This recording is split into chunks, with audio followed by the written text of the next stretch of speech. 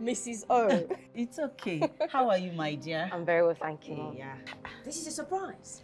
I thought I should come and give you this as your welcome to the neighborhood present.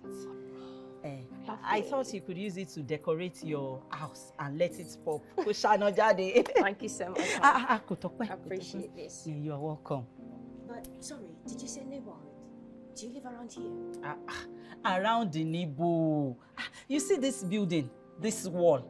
This is where my house is. This one? Yes, we are neighbors. Ajong Bailey.